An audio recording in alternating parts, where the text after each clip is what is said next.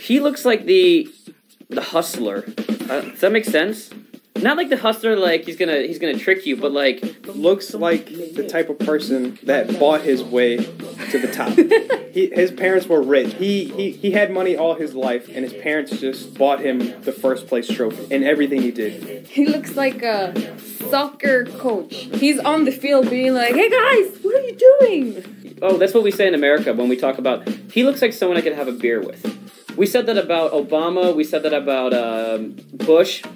You don't have to agree with them, but I could have a beer with them. Look at his hands. His hands don't look like... His face doesn't say, I worked a lot in my life. He's just like...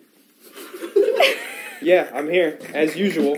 Whatever he's putting his hands up for, he didn't earn that. You can see it in people's eyes, like, I earned this. This is mine, like... Not just like...